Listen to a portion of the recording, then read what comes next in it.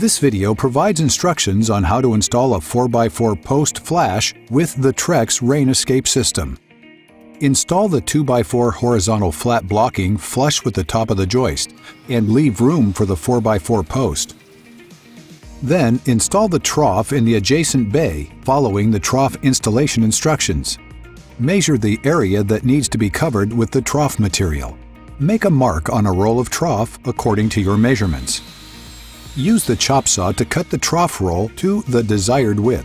Next, dry fit the trough material over the top of the flat blocking and cut around posts and obstructions. Apply a heavy bead of the Trex RainEscape caulking around the flat blocking, making sure all the gaps in the blocking are filled. This ensures there will not be any leaks if deck board screws go in between a joist and flat blocking.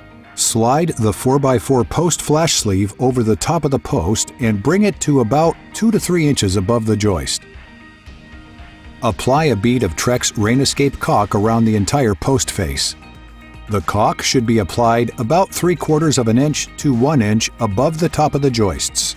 Do not apply caulk more than 1 inch above the base of the post. Then slide the 4x4 post flash so it sits flush on top of the trough material. Use the Trex RainEscape butyl tape to tape over all 4 sides of the post flash and extend the tape up 3 inches on the post. If no post sleeve is used, trim the post flash to the height of the finished deck, making sure it's not visible from the top.